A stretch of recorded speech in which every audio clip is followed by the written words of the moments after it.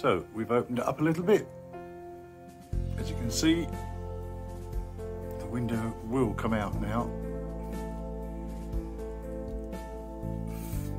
That is what is behind the plaster, which is a huge, great nothing.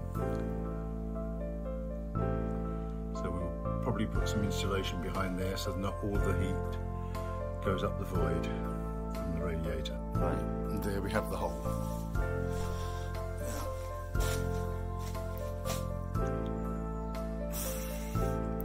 Now what we've got to do this week is fill it.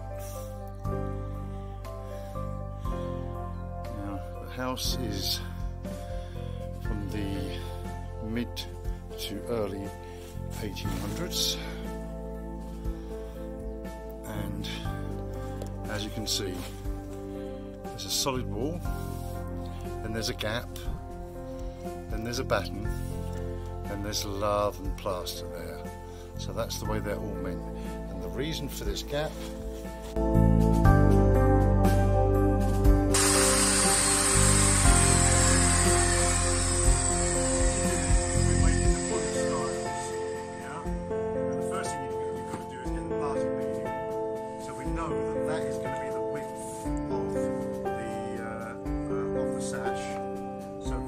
sit in there, yeah, and then that's where the party bead goes. Now the party bead is roughly 9 millimeters. So all we do now is edge it out.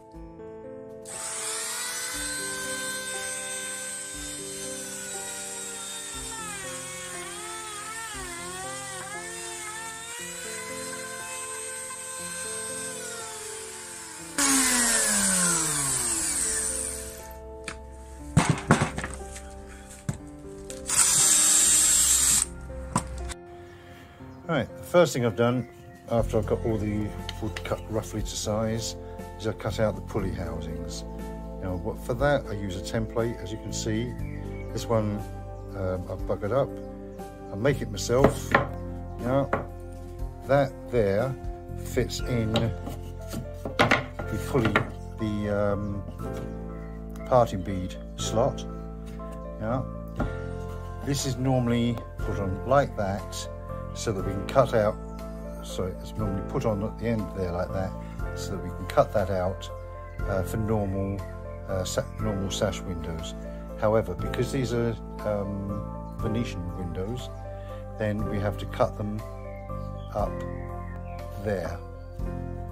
Yeah, and the reason we do that is so that the pulley housing has something to sit on there and there, which you'll see in a second. There and there, you'll see in a second. But it has to go all the way up to the top. In some instances, you have to have it there. You see that line there? That line makes sure that the pulley actually sticks out, and I'll show you that in a second.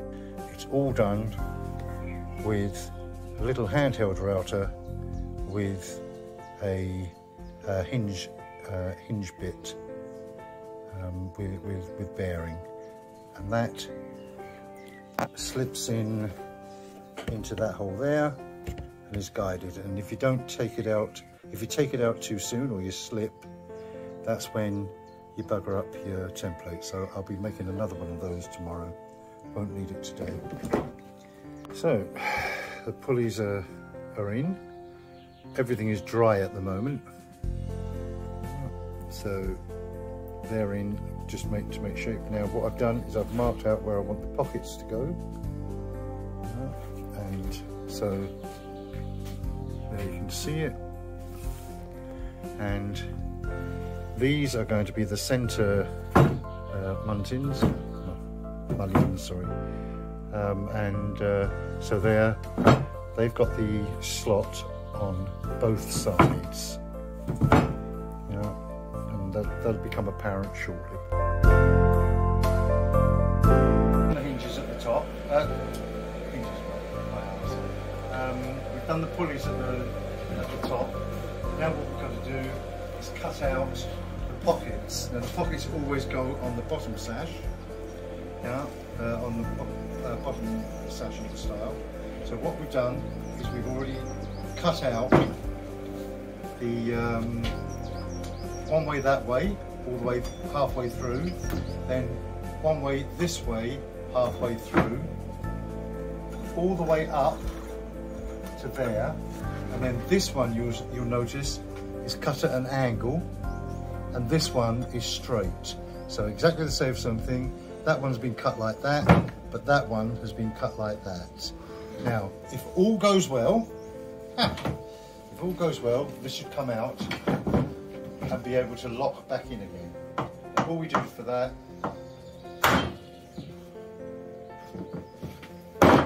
is we forgot to do the back cut.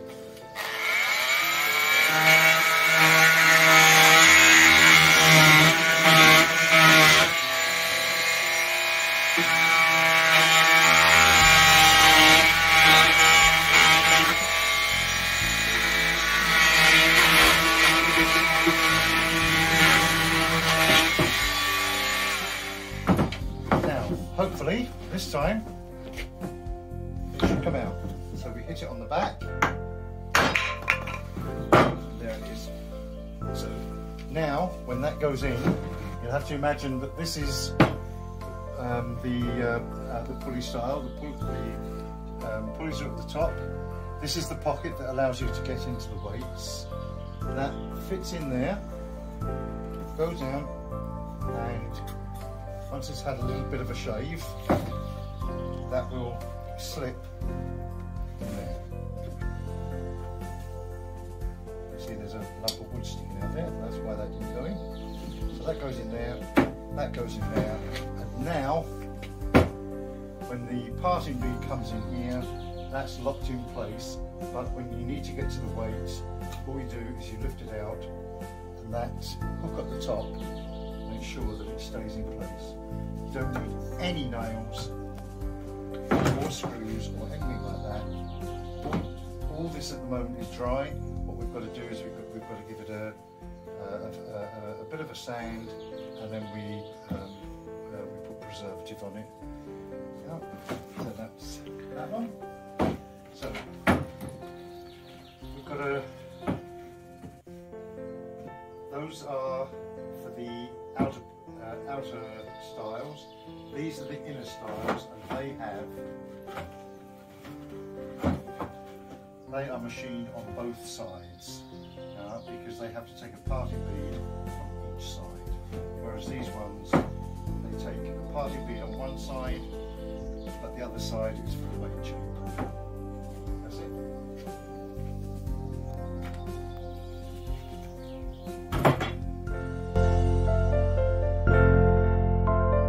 So the frame is in. There you can see the pulleys at the top there. That's the ones that actually make the this window go up and down, the centre window. We're just rubbing down at the moment.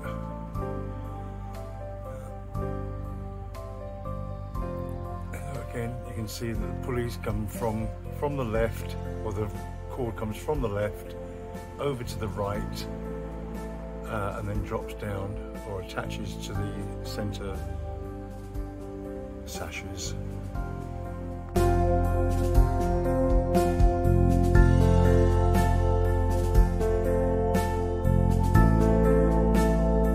Here you can see from the outside.